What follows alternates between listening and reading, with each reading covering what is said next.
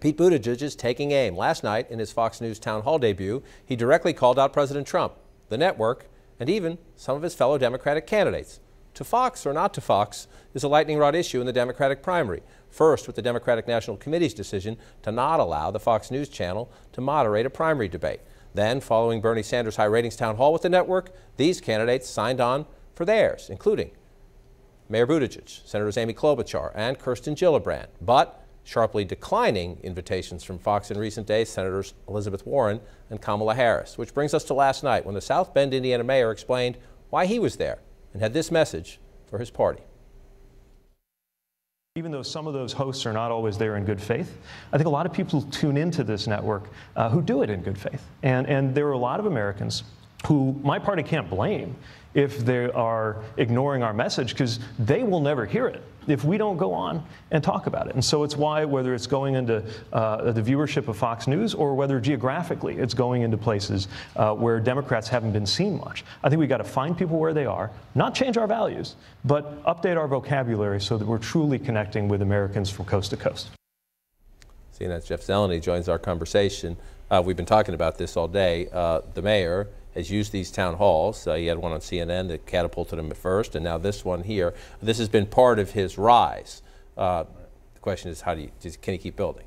We'll see about that, but look, it's very much on brand for him. He's the mayor of South Bend, Indiana, a red state. He's saying, look, I am a candidate from the middle of the country. I'm not from California like some others. I'm not from Massachusetts like some others. I'm from the middle of the country. So going on a Fox town hall, I think, is very much on brand like that. And let's face it, Fox has a very large audience. Some of that audience are political junkies. Some of those junkies are Democrats or independents open to this. So I think it makes perfect sense for him to go on there.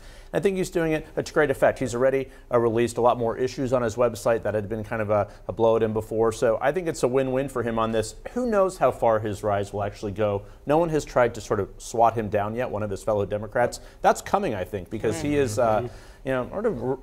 replacing some of those people in a lane like, I don't know, Beto O'Rourke, maybe? Beto O'Rourke, maybe. We'll see on the debate stage. You mentioned political junkies watch Fox News, inclling the President of the United States, who's a political junkie and an avid viewer. Really? You don't say. You don't say. Yeah. This just in. Hard to believe that at Fox News is wasting airtime on Mayor Pete, as Chris Wallace likes to call him. Fox is moving more and more to the losing, wrong side in covering the Dems. They got dumped from the Democrats' boring debates, and they just won in. They forgot the people. He's not happy. He takes it as a personal affront. I think he sees Fox as being on his team, and there are people who work for Fox that are on his team. So, I mean, we saw this during the Bernie town hall. Right. He was very upset about the fact that Bernie Sanders was on his stories. That's something that Fox really has to figure out but it definitely upsets the president, and it's probably one of the reasons he's hitting the road again. But I think that's why I think it's also a strategic mistake for some of these candidates to not do a Fox town hall. Here's a national televised audience. You can get a different audience of viewers, and the questions are coming from voters who may vote for you. Those are the people that are in these town halls who actually have questions that are pressing. And if you do well, then you get a lot out of it, like we saw with Buttigieg and also earlier with Bernie Sanders.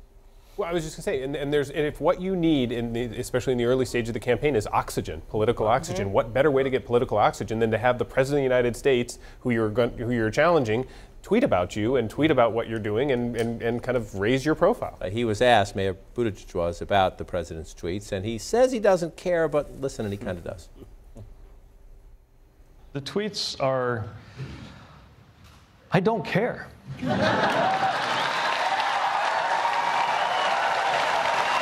It's a very effective way to command the attention of the media, and I think that we need to make sure that we're changing the channel from this show that he's created. It is the nature of grotesque things that you can't look away.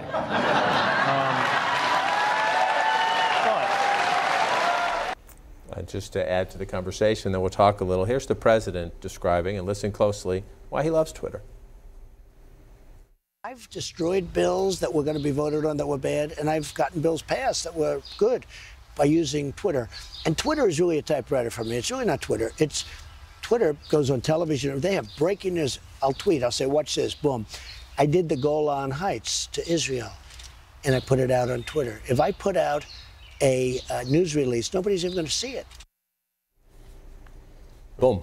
I mean, truer words have not been spoken Right. there, because he does program the debate and the narrative every bit. He changes the subject by Twitter. He amplifies his own position there. But I thought Mayor Buttigieg was actually, he packed quite a bit in there. He called him grotesque. He said, you know, we shouldn't turn away. But of course he admits that everyone's watching. And at the same time, he managed to draw the president in as well. So I'm fascinated actually by this sort of back and forth between the White House and the president and Mayor Buttigieg. It's very interesting sort of in this dynamic, because the president is taking a soft approach to him. He said he does not mind seeing him holding hands with his husband. It's a fascinating dynamic, I think. I thought the dynamic was also interesting, that crowd's response to his critique of Twitter. I mean, there is, even among conservatives, even among people who are fans of Trump, I think are tired of the tweets. A lot of them are in Congress. Right. Well, a lot of them are in Congress, but a lot of them just live in the country, Yeah, I it's true, think. it's And true. I think that people are just sick of it. And Those are Democratic voters or independent voters in New Hampshire, where that town hall was last night. So that's, I mean, to your point, why not go where the voters are?